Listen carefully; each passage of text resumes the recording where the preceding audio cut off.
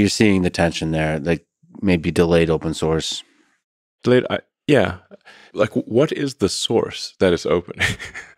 You know what I mean? Like, there's basically, it's a giant CSV file. Yeah. Yeah. With a bunch of numbers. Yep. What do you do with that giant file of numbers? How do you run?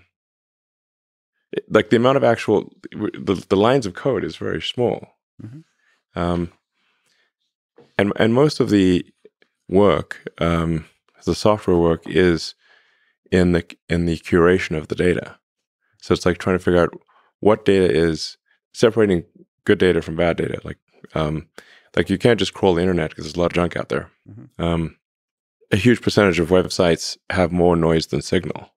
They're because they're just used for search engine optimization. They're literally just scam websites. So